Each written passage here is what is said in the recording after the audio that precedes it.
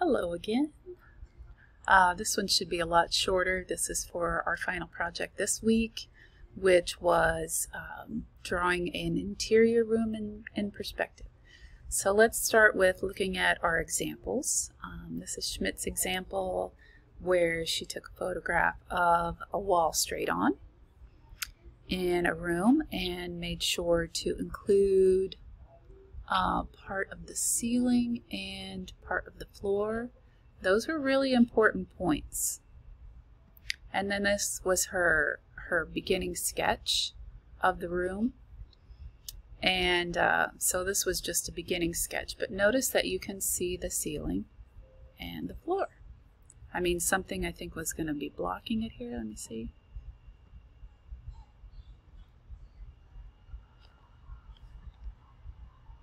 Yeah, so she didn't draw that line.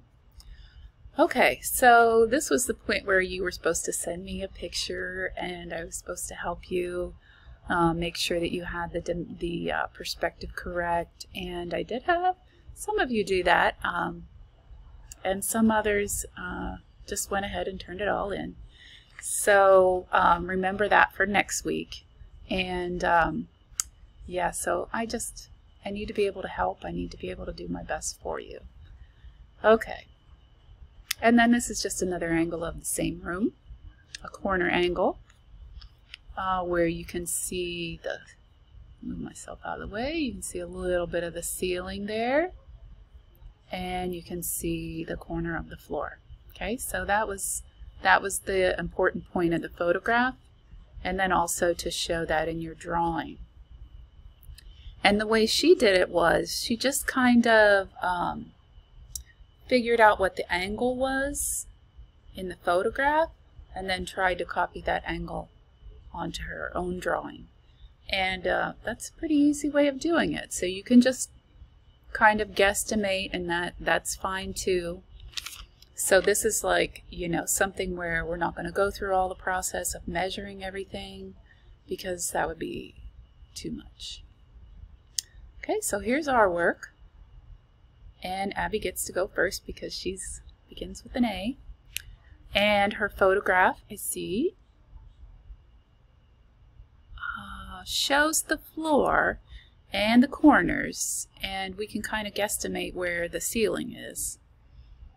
So, and then here was her first drawing. And the thing that I was missing here was the angles. So she did a little more work and added the angles of the ceiling, which I think helped out a lot.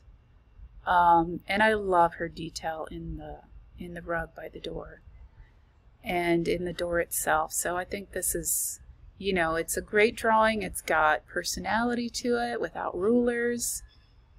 I would only have liked to see more perspective in the floor, you know, so the corner, not just of the ceiling, but the corners of the floor, and that would have affected the lines in the rug as well. So just minor points there, but to be noted, right? And then here's Chloe's room, which is, oh my gosh, so clean and perfect. Wow.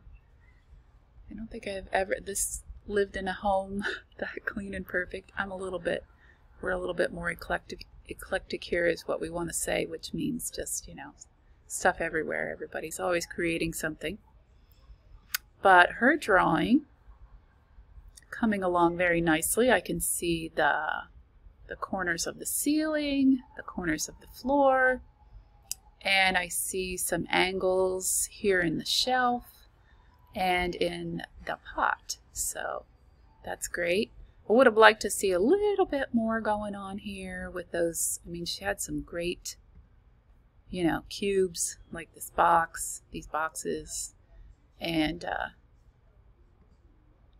also shading. Going back to Abby's. Abby does have a little bit of shading, and I think that makes the drawing so much more interesting. We're going to keep talking about that too. And so I would, maybe some different tones here, but I would like to see a little bit more shading. Other than that, I see your perspective, and that's wonderful. Okay, and here's Donovan's photograph of the room. It's a beautiful living room. The fancy columns and everything. And then here's your drawing.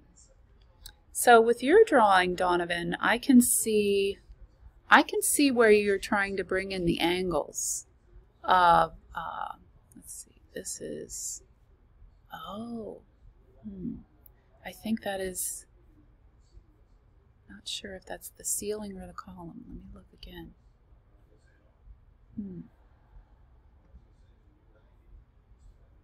So I do see some angles of perspective here. I just, like I said to the others, I would have liked to see the ceiling and the floor so we can bring in that perspective. And then we can see, a little bit of the angles of things. So not just the front, but the angle that it's sitting, and also the side, So here's a great example of a cube or rectangular prism that would have been nice to see the angles of it. Okay, so far so good. And then here is Haley's room, living room maybe, or dining area. And she's got a lot of opportunity for angles as well. So I can see the floor, I can see the ceiling, check. And then she shows us from her very beginning stages, and I notice right away that she's got the corner of the floor, so that's great.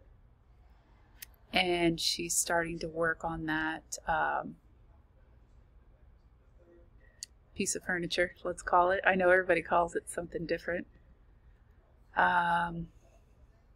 Yeah, this is lovely. Okay, and so I can see some different shading. I love how you added shading here on the lamp. I think that's a lamp. Yep. And how you added the angles here of this shelving unit. I can see the ceiling. I would have liked to see a little bit of the floor here because I noticed that's in your photograph. But very well done. Very well done. Lots of nice detail. And I can see your shading as well. So very nicely done. Okay, now here's Ivy's room. Very clean, neat, very straight picture.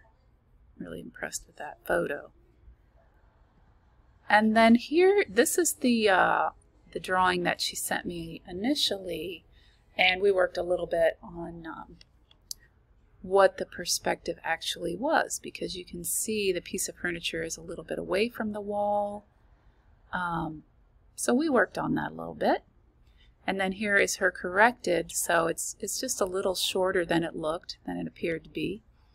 But I see the ceiling, I see the floor, I see that she worked on this and corrected her perspective, which is awesome. And then here is her final.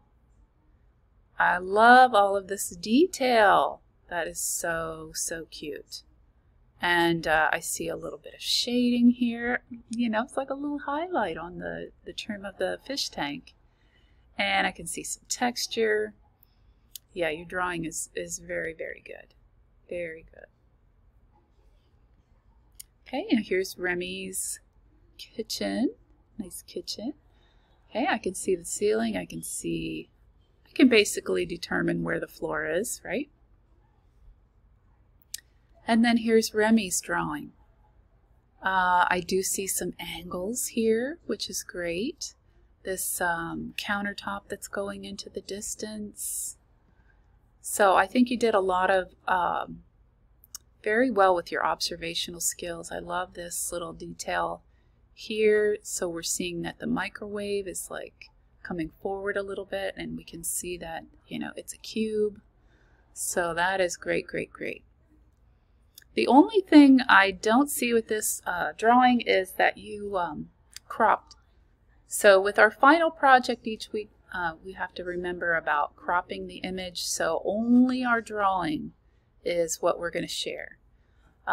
This will become especially important as we get to midterm and going forward. Yeah, starting this coming week, I need to take points off for that. But see, Ivy's perfect. Haley could crop a little bit so we don't see the sketchbook. And let's see, Haley. Donovan could crop so that we only see the drawing itself. Chloe's looks great. And we get down to Abby's. Okay, Abby's looks almost perfect. She just needed a little bit of crop there, which you can also straighten this in Photoshop. If you have editing software or editing on your phone, you can rotate it a teeny bit, and that will go away. All right, I hope this was helpful, and again, it'll be a little short quiz about what we talked about here, so make sure everything sinks in. And we're gaining these skills so we don't forget them. Okay, that's it.